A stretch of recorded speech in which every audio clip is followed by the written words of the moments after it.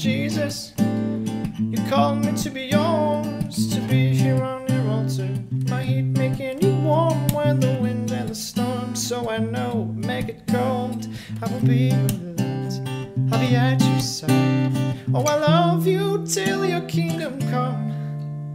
On your altar I will burn my whole life long, evaporating till my wick is gone, like a candlelight, like a candlelight. It's a little scary to be so small, out here in the darkness, terrible, yeah. But Jesus, I know that you are here. I hear your little voice that's telling me to have no fear when the thunder and storm. So I know, make it cold, I will be your light, I'll be at your side. If the lightning burns the power lines and the chapel lights go out and cease to shine, I promise you I'll be here through the night, like a candlelight, evaporating candlelight, your happy little candlelight, till the day I die.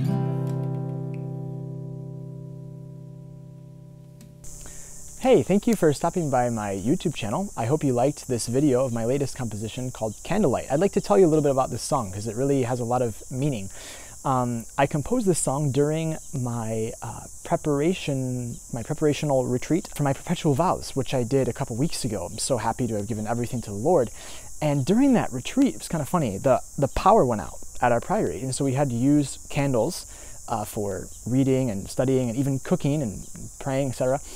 And so I spent a lot of time looking at candles, and I was thinking, hey, that's really cool. Candles are very interesting, how they could really symbolize our spiritual life and our offering to the Lord, these silent little candles who burn on the altar of the Lord. I was really inspired to write this song about religious consecration and how beautiful it is, and I'd like to encourage any of you who think you hear God's call to religious life to really just do it. It's a great thing to do. The song is kind of funny. You heard that it's really quite short.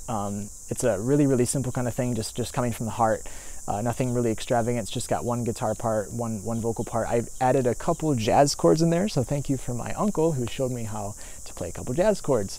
I really hope you enjoyed this one, and thanks again for visiting. Don't hesitate to share this video with your friends and to have a great day. Thank you so much again for your visit. Bye. God bless.